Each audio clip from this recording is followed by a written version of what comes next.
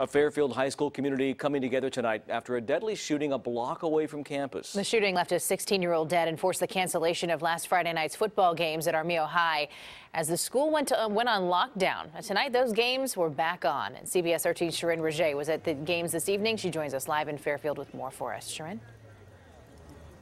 Tony, Christina, the school had requested extra security tonight. They had at least 2 to 3 officers patrolling the area, making sure everyone was safe. And while there were a lot of rattled nerves, a lot of people still showed up to show their support. The energy in the stands was high, and the students appeared to be in good spirits Tuesday night, cheering on their JV and varsity football teams. And I felt good that the kids got a chance to have another chance to play. But as we pulled some students aside, they shared a more rattled state of mind.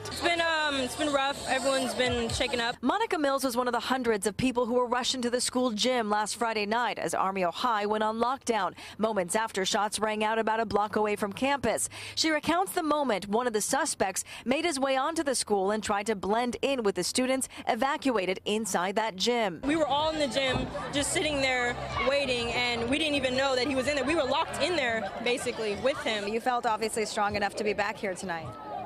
Well, now I feel like a little bit more safe that they're caught. Sonia Hernandez knew the 16-year-old Amar Willis who was killed. That it brings a lot of sadness to a lot of my friends because I knew him like a brother. At least 2 Fairfield police officers went around making sure their presence was known. Do you feel safe tonight? I do.